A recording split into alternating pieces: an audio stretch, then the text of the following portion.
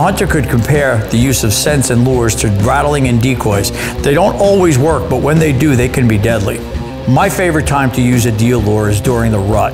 I find that mature bucks will take those off the grid, keep them away from the population, breed them, keep them sequestered, and then once they breed those does, they're most susceptible to a deer lure.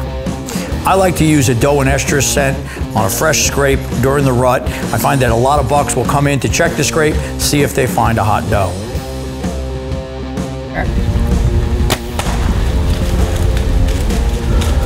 I just shot the biggest buck, I think, of my life. Another method I like to use is use a deer drag.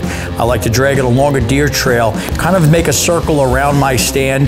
What I found is most mature bucks will cross a doe's trail to cover as much ground as possible. And if they pick up that scent along the way, they'll follow it right into your stand. I also hang the scent wick in one of my shooting lanes that is close to my stand so I can see it. This way if the buck is following in, he picks up that scent, he will stop at that scent wick.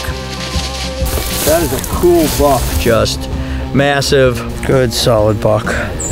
So if you're having trouble getting a mature buck to come into your setup, it might be worthwhile checking out the use of scents on your next whitetail hunt. For more information, go to whitetailexperience.com.